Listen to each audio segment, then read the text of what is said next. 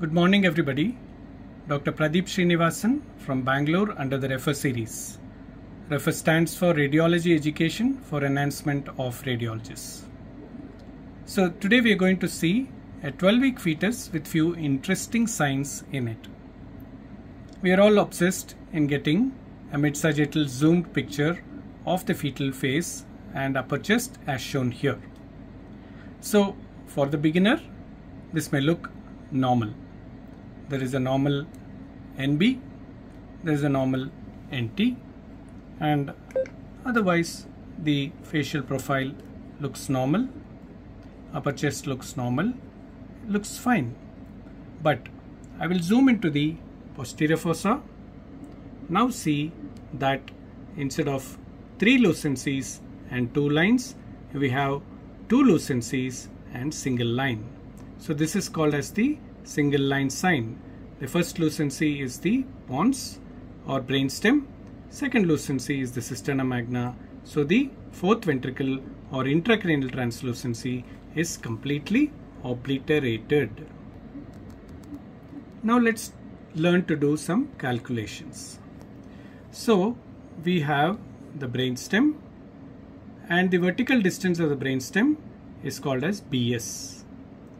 Then the distance between anterior part of the brainstem to the occipital bone is called BSO, that is brainstem occipital distance. So a ratio of brainstem to brainstem occipital distance can be done. Normally the brainstem is slightly smaller than this. Brainstem occipital distance is larger than this. So BS by BO is a small number. Now in this condition, the BS increases, BSO decreases, so BS by BO ratio increases. So that's the next finding. Then we draw a line from the anterior end of maxilla parallel to the maxilla up to the occipital bone. So this is called the maxillo-occipital line, and you can see that the brainstem to midbrain junction is below the maxillo-occipital line. Normally it should be above. So this is the next sign, the maxillo-occipital sign. Next we have the crash sign. In the axial view, that's the posterior end of mesencephalon with the aqueduct. So the distance between aqueduct and occiput can be measured. So this aqueduct to occipital distance is reduced. So this is called as the crash sign. It's as if the brain posteriorly is crashing against the occiput. That's the cine loop showing the mid-sagittal view with a clear-cut single line sign in the posterior fossa with 2 lucencies and absence of the third lucency, which is an obliteration of intracranial translucency. That's an axial section of the brain, again showing 2 lucencies and single line. In the posterior fossa, you can see the first lucency is the brainstem, second is the cisterna magna, and there is complete obliteration of intracranial translucency. So what do these signs tell us? These signs tell us that the markers of open neural tube defect have been found in the brain, and it is not surprising that the spine is completely distorted. There is a lumbosacral kyphoscoliosis and multi-level spina bifida. So in this scenario, we will not be able to get a normal CRL because there is kyphoscoliosis, and in the mid-sagittal plane we will not be able to show any good part of the anatomy of the spine because it is off the mid-sagittal plane. It is a routine in the first trimester to look for the cardia. So we have labeled the right and left of this fetus. This is the right side and that's the left side, and you can see that the 4 chambers are pointing to the right side. There are 2 ventricles. Both the ventricles are receiving blood, they are in red color, but the apex is pointing to the right, so there is a dextrocardia. Now you look at the outlets.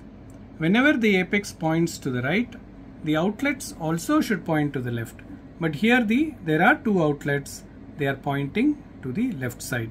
So we have dextrocardia with, I think, left-sided aortic arch. Now you look at the color in the 4 chambers and you will realize that in the right chamber there is a blue amidst the red at the level of the atrioventricular groove, so there is a tricuspid regurgitation.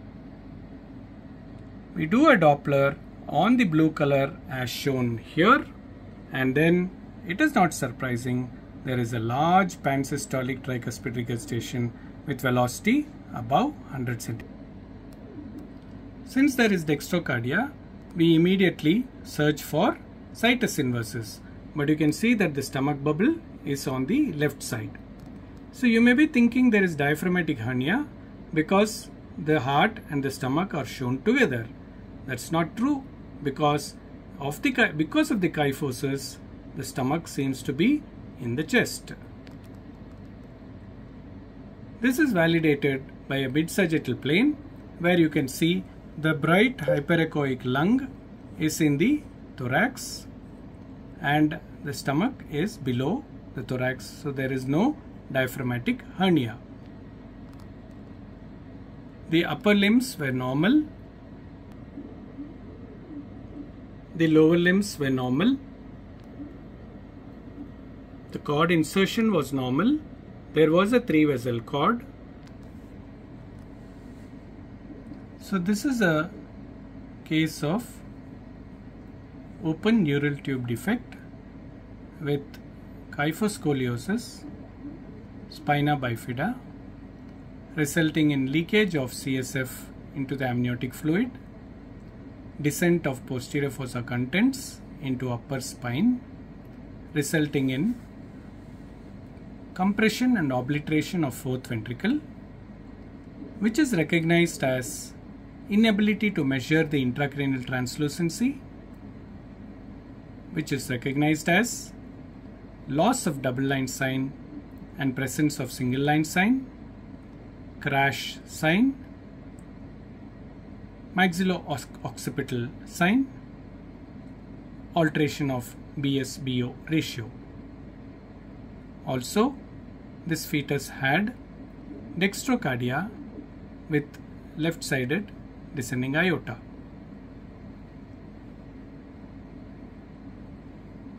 So this tells us that there are enormous number of findings and signs in a fetus which can be picked up as early as 12 to 13 weeks if we know about them and if we look for them. This was a second opinion.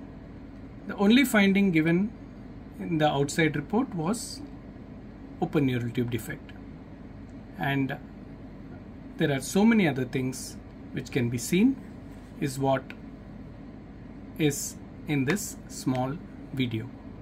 Thank you very much. Students interested in learning more can register for REFER series. Thank you very much. Dr. Pradeep.REFER from Bangalore. Happy learning. Jai Hind.